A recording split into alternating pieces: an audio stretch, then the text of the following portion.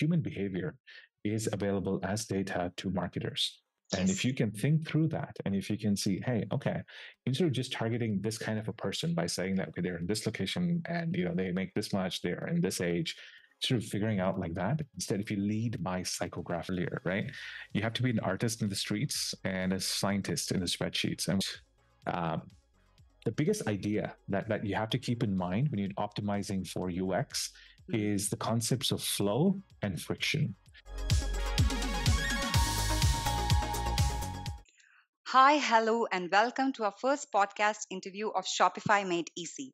I'm your host, Indra, and I'm thrilled to kick off today's show with someone incredibly talented and full of positive energy. He's a marketing expert who's going to share a lot of strategies on the e commerce platform, which will help you to be a successful Shopify store owner. Happy to introduce Arvindh Sundar, the founder of Put the Player First, a gamified framework for growth that turns business building into a fantasy adventure. He has trained professionals from Flipkart, Akamai, Citrix, Walmart, and quite a few more. So, without any delay, over to you, Arvind. Tell us something about yourself and your work. All right. Thank you, Indra, for having me here. And thank you to Shopify Made Easy as well. I am a marketing coach by profession. I run that as a business. I help founders grow their businesses using the power of marketing strategy, branding, content, and emails and funnels.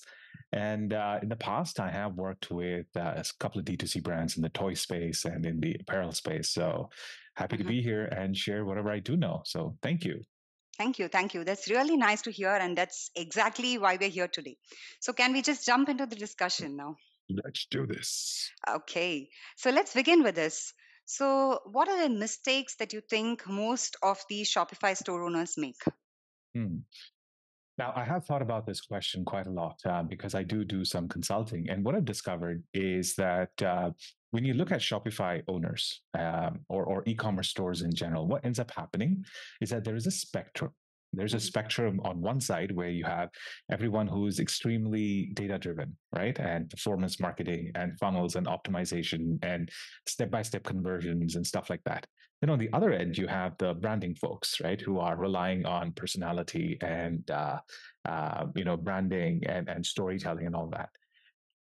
What I've seen is that people skew too far towards one side of the spectrum. And honestly, to succeed, Mm, you do need to have a balance of both of those, right? So yeah. that's the first. The second is that there was a concept published by Google earlier called the moment of truth. Hmm. When it's zero moment of truth, actually. I think it's an old paper, about 10, 15 years old now. But the concept is that the moment of truth is when someone's going to be making a buying decision. Hmm. You, as a brand, as a business, need to be available to them at that point of time. Now, it could be through Exactly. search, it could be through top of mind recall, it could be through, just marketing efforts. It Mm. doesn't matter. If you are not present at that buying moment for your customer, you are going to lose out on that sale. So, Oh, okay. not putting in enough effort to be relevant at that point when the customer is making the decision, that's a second mistake.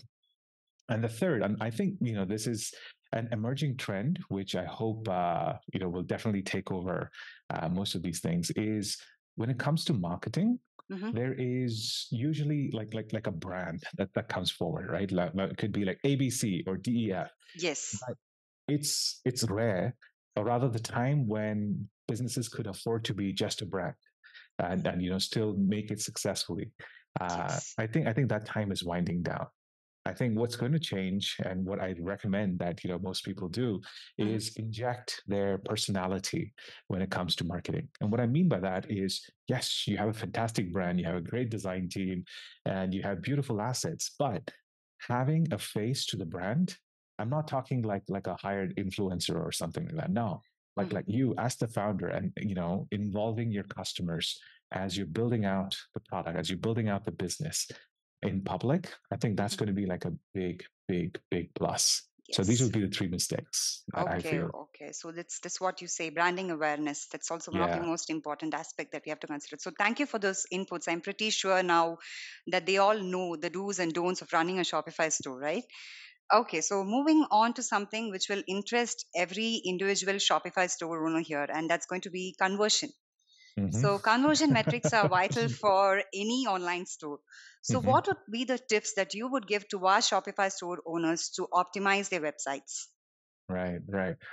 So I want to split my answer into two parts. I'm going to Okay. split this, even though they are cognitively similar, I'm Mm-hmm. making this artificial distinction so Okay. that it can be two lens with which any Shopify store owner can look at the sales experience. Okay, so one is the user experience, and the other is the sales experience. And what I mean by that is, in the user experience, I'm just talking about the technical and the psychological flow of things, right? Mm-hmm. In the sense that, are your pages loading fast? Are they accessible? Are they lightweight? The Yes. biggest um, the biggest idea that you have to keep in mind when you're optimizing for UX Mm-hmm. is the concepts of flow and friction. Mm-hmm. You want your customers to flow through the parts that are good for you, and you want to add friction to the things that are not good for you. Okay. Yes.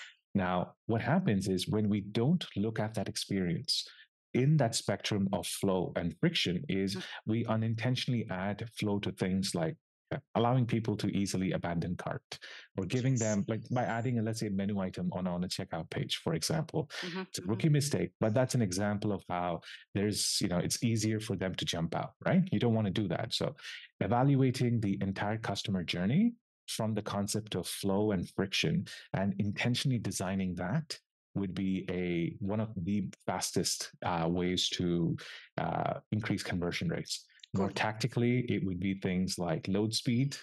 It'll be things like accessibility. It would be things like A/B testing to actually see what sort of message actually leads to complete throughput.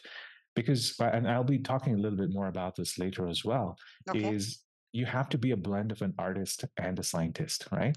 And Okay. what I mean by that is, in the streets, like when you're talking in terms of marketing and all of that, you definitely want to be an artist in the public facing side of your persona. But in the spreadsheets, you definitely want to be a scientist, right? You want to analyze everything. True. It's pretty basic in terms of doing business, right? So that was the user experience side of things. Mm-hmm. From the sales experience, the mental model that I would recommend would be to think of your Shopify store, right? Like, and all the elements of your store coming together to become like this providing a handheld sales experience. Like, I don't know, maybe 20, 30 years ago, when you go into a departmental store, right? Or Okay. maybe it happens nowadays too, because Yes. I Yes. do all my shopping online. Yes. That's true. It is true. It I is think true. that's why we're here today. Yeah, yeah. So, but what if you can emulate that? What if you could give that experience where your store is providing a very personalized audience of one type experience, right? So Yes. you already have the data, and with enough magic and sorcery, you can definitely use that data to provide a much more detailed and personalized experience. So that's going to be there. I mean, if you take it right, like, so I have this vision, and I have done this before for one of my clients. It is possible that you can load up all your leads into a CRM system, and Mm-hmm. then you do lead scoring. And then, depending on the lead scoring, you can do custom automations. So essentially, based on based on customer behavior, based on the sales that you have going on, based on the preferences of the customer, you can go like hyper targeted. And I know that most Shopify stores don't have massive teams behind them, but if you can dedicate a resource to this and really, really think through, Mm-hmm. you can like skyrocket sales. So that was the two things: the user experience part and the sales experience part. Focus on flow and friction for user experience, Mm-hmm. and focus on personalization for the sales experience. Wow, wow, wow. That's nice. So I think that's going to bring a great change in conversions, right? Okay, Absolutely. so now the next big topic, social media. Mhm. So this platform plays a significant role in marketing today. So how can our customers make maximum use of it, and what is the best media that you would suggest? Mm. Right. So this is a good question, right? And obviously, it's going to change from market to market. Mm-hmm. But overall, when it comes to channels, I would recommend that focusing on video, particularly vertical video, right? Whether it's in emerging markets like India, or if it is global markets, well-established markets like the US.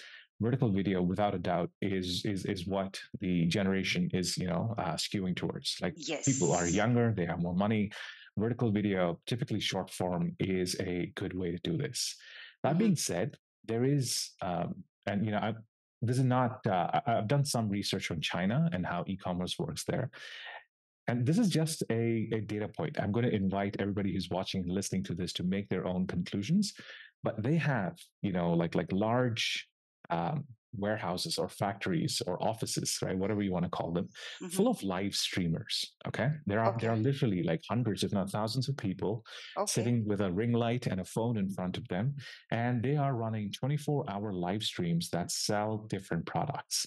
Okay. Now, I know for you and I who are sitting in a very different part of the world, to think of something like this sounds ridiculous, but there is power in being able to sell something like back in the day we used to have something called the tele shopping network, right, where things would be showed on TV. You could call a number and you could purchase.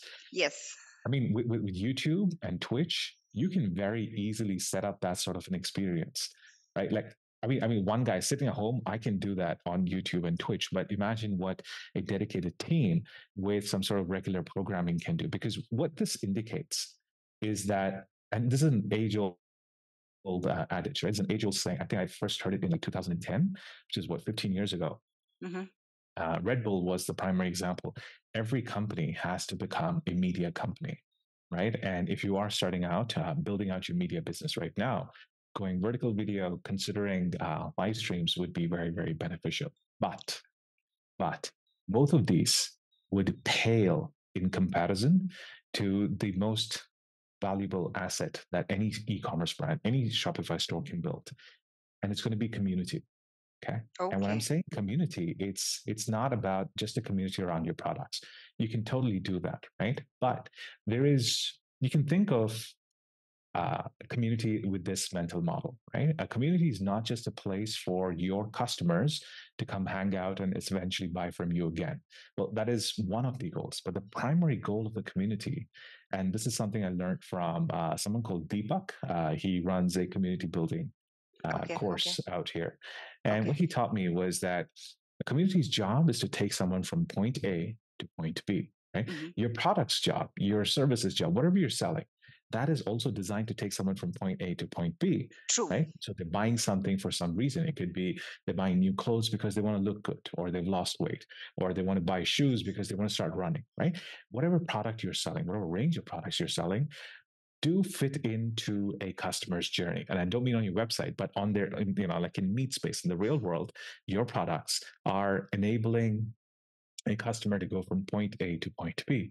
And what if you built a community around that? What if the community that you built was designed, it could be before, during, or after your products, right? So if it's before, it could be, let's say that you're selling shoes, right? Mm-hmm. Maybe you could start a community of, people who People. want to train for a marathon, right? So you're not Yes. directly selling your shoes, but you are enabling prospective customers to go from, hey, you're sitting on the couch all day, to, okay, let's get you ready for your first 5K run, right? So that's like, before. Let's say Got that it. for the same shoes example, if you want to do it during, it could be something like, oh, okay, you bought your shoes. Well, let's get you into a running program. So maybe you can launch a runners community itself. Yes. Maybe if it's after, right? So once you bought the shoes, maybe you could run a community of, let's say, for I think Asics, a shoes brand, footwear brand, they actually do this. You could have like maybe it's like special challenges on Strava or something like that, right? So you can say how your customer's journey in relation to your product can be used to build out a community. So that was the challenge: vertical video, live streaming, and community. But when it Yes. comes to maximum ROI Mm-hmm. activities, right? And I did hint about this earlier. It's about building in public, right? Um, I have a shocking term for it. I want to call it voyeurism, because the Okay. moment you say that, it conjures up very specific images, right? Because think of reality shows, right? Like you have American Idol, we have Big Boss, we have all of these things where people are glued to it and they wonder what's going to happen next. Yes. Why? Yes. Because I think gossip runs in our bloodlines, right? So we Yes. definitely want to capitalize on that. But what if you could invite your customers to be a part of this journey, right? What if it's not, they're not just seeing your marketing, but they're also seeing what's happening behind the scenes, and you package it like a reality TV show, right? That's Mm-hmm. going to be, and you see, most of these things are skewing away from the performance marketing side of things, right? And that is with intention, because that stuff, like over time, it's going to be giving you marginal returns, right? So over time, the amount of ROI that you're going to be getting by optimizing your performance activities will start to diminish, right? So then you have to go into blue oceans, things that are untapped. And this is where the whole media angle comes in. So that was Okay. one, Okay. right? Building things in public. Okay. Another one could be to develop a strong personality, right? And what I mean by that is when people think of your brand, right, they need to associate it with something. Right? The moment people think of me, they're going to Mm-hmm. think about gaming or Yes. fantasy adventures and things like that. Yes. I've worked hard to build up that sort of an association. Mm-hmm. But as a Shopify store owner, what is it that you can do to Okay. bring that strong association between your brand, the products that you're selling, and a concept? There are a bunch of different questions, but the easiest one is to answer, to develop this strong personality, is to think about what is that big bad evil concept in the world that you stand against, right? For me, it would be that business building should not be complex, right? So that's the big idea, and I have this whole lens of gaming associated with it, right? Well, So for you, it might be that, hey, Shopify should not be so hard, right? So Shopify Made yes. Easy exists to defeat that monster. But what about other brands? Maybe some were saying that, hey, sugar is bad, right? And then they probably have chocolates like I forget their names, but you know what I mean, right? They are opposed to something else, Got and you. Got you. by definition, when we're opposed to something, that plants us in a certain place that people understand. Oh, okay, this person or this brand stands against this, so I can align with that. So that's Yes. what I wanted to drive home. Yes, yes. Awesome, awesome. So that's a lot of information. And I I know, I believe, know. everybody watching this video would be using their social media effectively from now on. So, Arvind, now do you have a checklist that you can give to our customers to boost their brand awareness and sales in social media? Hmm. Uh, I'll do you one better. Okay. I'm going to give you three rules. Okay. Okay. And the first and most important rule, like even like this is like the most important rule about marketing as well, which is don't be boring, right? You don't Uh, have to be better than somebody else to stand out. You have yes. to be different, right? Because contrast is what our brains are trained to recognize. Mm-hmm, So if you can give that contrast, awesome, right? So don't be boring. mm-hmm. Second thing is when it comes to marketing, it's about defining value, right? And there have been volumes and volumes written about it. I mean, you have Eugene Schwartz talking about the levels of awareness in scientific advertising. You Yeah. have Robert Collier in his letter book. You have the boron letters, right? So since the 50s or something, right? And there have been a lot of people who've been talking about this. And one common trend that's emerging, and that is, evident if you do study these things, is if you're extending the whole concept of don't be boring, is you have to give value, and value comes in different forms. It could be, and the easiest way is usually, hey, here's a discount, right, or here's a bundle. You can't do that. True. I think you get attracted to it. Discounts. Yes, yes, but here's the challenge, right?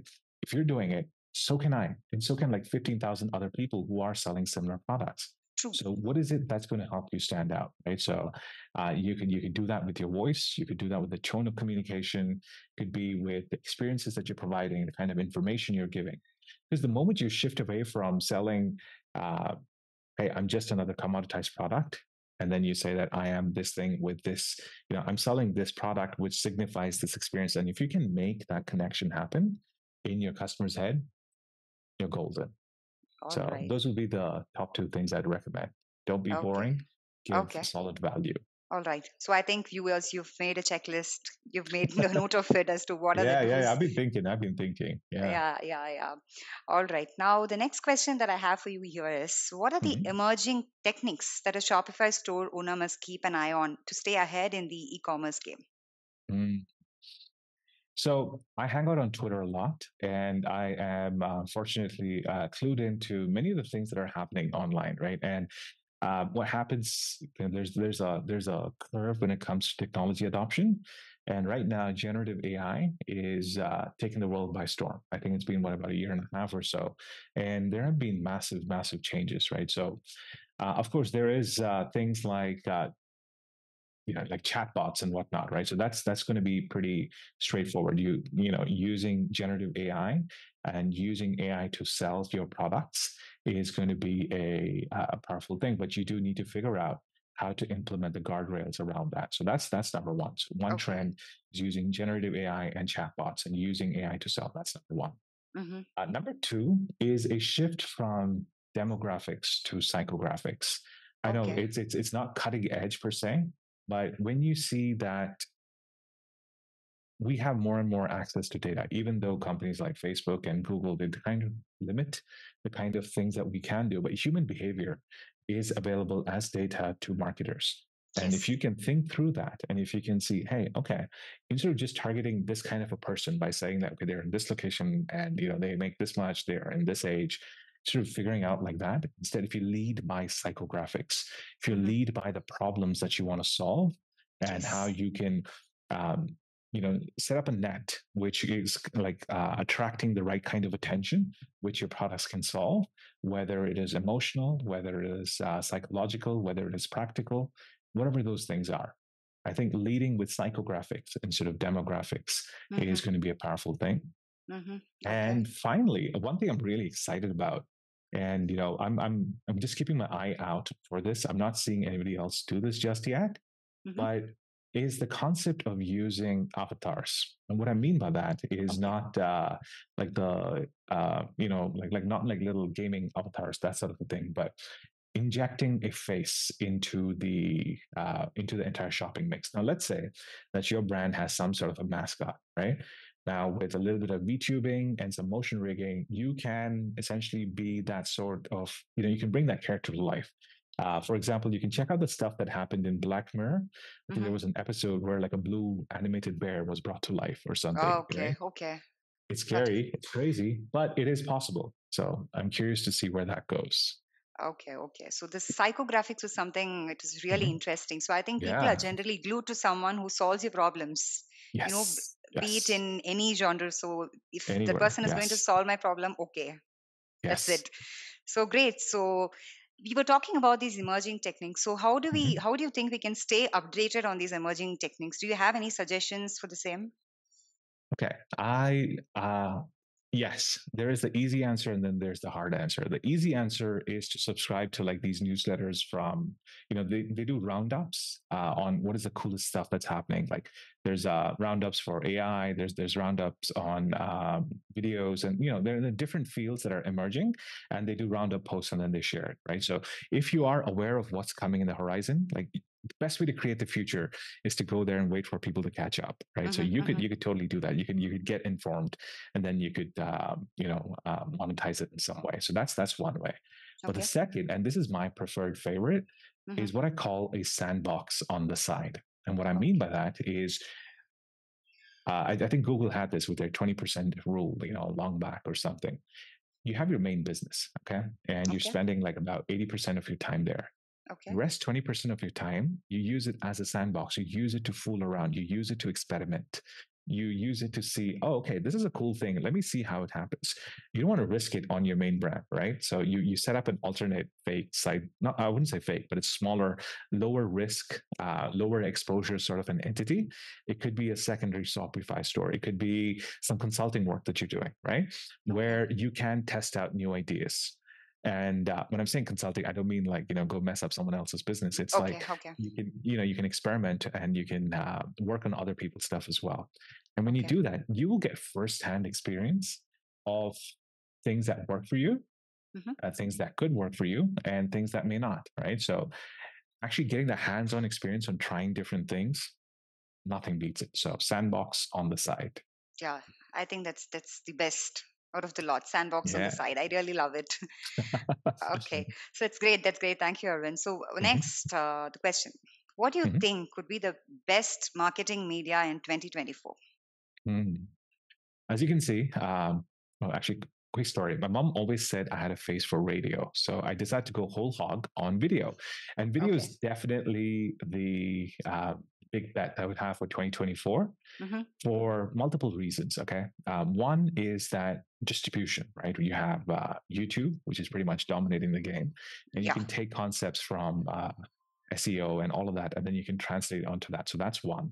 Mm-hmm. Second is that we have entire generations in the world right now who have never even seen a PC. Like the first computing device they have is a True. phone, right? And which is ridiculous considering that, I used to have these big box CRT monitors when I first got a PC back in like Yes, yes. 1993 or something. Now, that's one thing, right? So when you're looking at mobile, when you're looking at the way that distribution for video is greatly enhanced, pretty much all communication apps right now have video inbuilt, or they're probably video first. The pandemic, of course, helped things out by making video more mainstream. Now, Mm-hmm. that being said, if someone is looking to dive in, and I would say at a high level, you take video, Mm-hmm. then you can drill in a little bit deeper, and you can do live video, and then you can drill in a little bit deeper. The reason why I'm saying live video, okay, there's a reason for that as well. Because if you're going down just the video path, there are a plethora, there are a ton of tools available on the market, which can generate AI generated videos for you like that, right? Like, I think if you have like maybe Yes. like $300 and Mm-hmm. about 30 minutes or something, you can get like 50 videos done. Okay, it's ridiculous. Yes, yes, yes. All I of think these AI are is taking over everything. it is. And in a world where everything's being, perfected and customized and tailored, people will start enjoying this flawed human experience, if you will, Yes. right? So going down the video route, if you are doing this, look at how you can leverage AI for informational videos, right? But information is just one side of content. The other side is opinions. Okay. This is Okay. where the whole big boss reality TV show sort of thing kicks in. If you Okay. want to do that, live video is good. Like what we're doing right now, Mm-hmm. this is not Mm-hmm. scripted, right? This is you and I just hanging out and we're talking. Yes. Imagine if you could do this like at scale with a bunch of different people. Mm-hmm. That's what live video is. So you do that. So go to video and do a live video. And especially in the live video, if you can showcase the humans behind the brand, like, who could be the people who are building these products, who are shipping these products, running these businesses, right? So that's the third step. If you want to take it to the fourth level, sorry, not step, but level, right? If you want to take it to the fourth level, it would be live video, showcasing all these humans behind the brand, and you involve customers. So imagine, Indira, like this conversation you're having. What Mm-hmm. if you had that with, let's say, uh, a Shopify store owner, right? Someone who's Yes. actually doing all of this, Mm-hmm. and you did it live, so you can accept questions from the audience, and you can make that an experience with events, like with community, and you can build them into it. And the ultimate step, the ultimate level, would be live video, where you're showcasing the humans behind the brand. You Mm-hmm. involve the customers in the journey itself, right? So it's not just about getting them on the show or something, but you take their input, right? You're building something in private, but when you're sharing it in public, you take public feedback and you're building all of that. And then customers start feeling a great sense of ownership with this, right? So I think Yes. Yes. that's, that's, that's where my bet is, live Okay. video where So I think users the are able video is to on top of the influence. list, right? Yeah, yeah, yeah, Yeah, definitely. because as you said, I think people don't have time to read or go through anything else. So when it's a video, it's quick and they can even play it and keep doing some of their work. Absolutely. So that's one thing. And I love watching bloopers.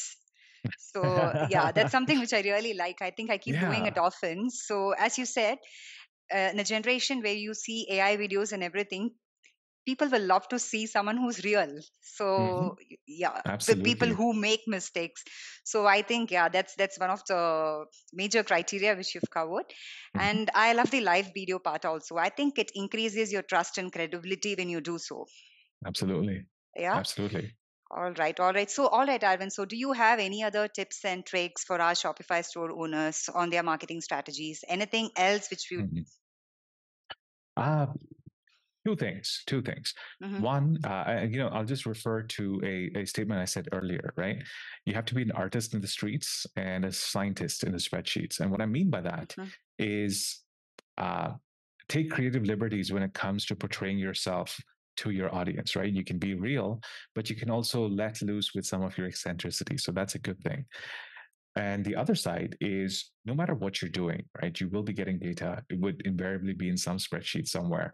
So approach that with a scientist mindset. What that means is before you try something, you write up a hypothesis saying that, okay, if I try this, I expect such and such a thing to happen because of such and such reason. Okay.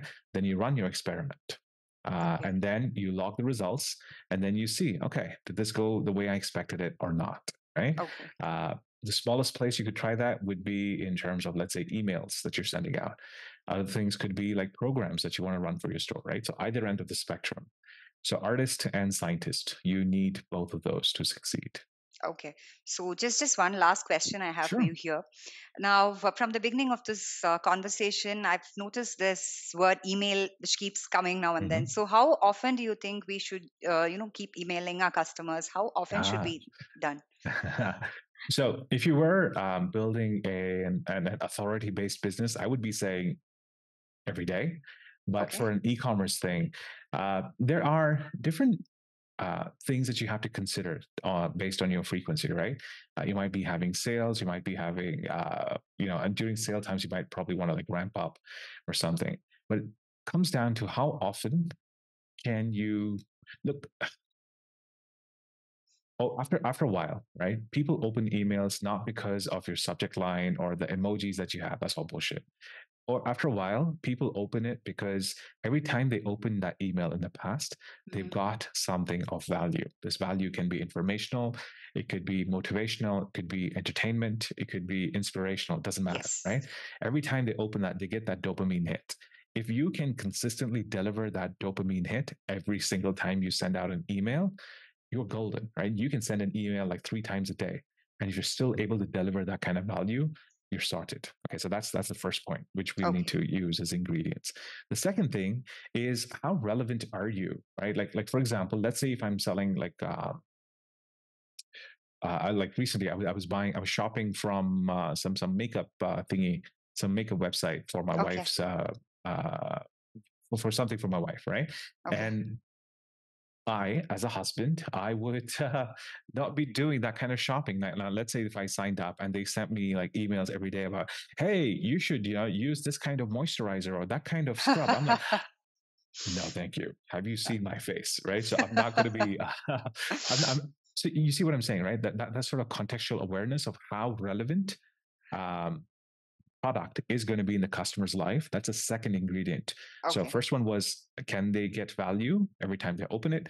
Second is how relevant can you be and how often can you be relevant, right?